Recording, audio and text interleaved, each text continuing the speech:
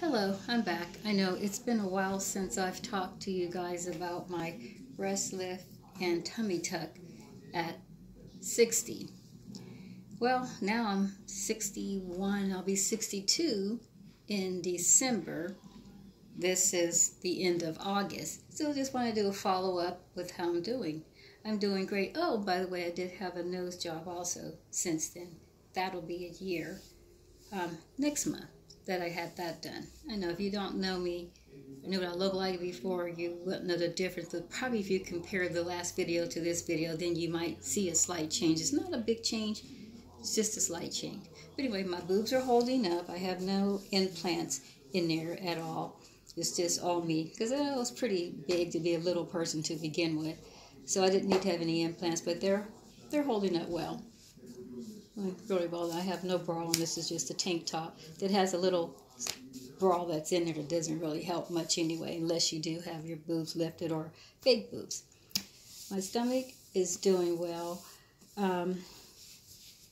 As you can see, it's doing real well. My scar, not too bad. It's right there. It's not too bad. But see, my stomach's real good. And again, it's been what, a year and a half, over a year and a half. I don't really do a lot of exercise, and I am a walker. I do walk when the weather's good. It's been so hot in California of late, or this summer, that I haven't really been able to do a lot of walking.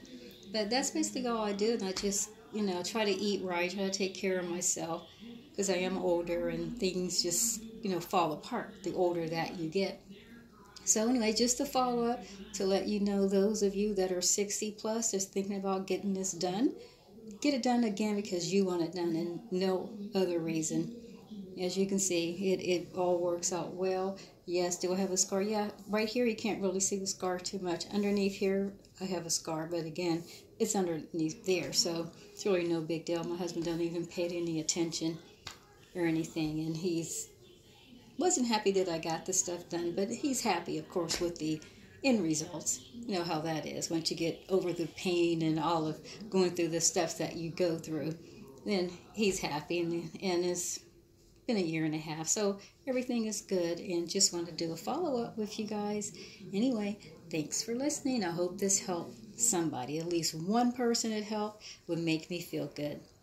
Again, breast augmentation or breast lift, tummy tuck, nose, after 60. Thanks. Bye.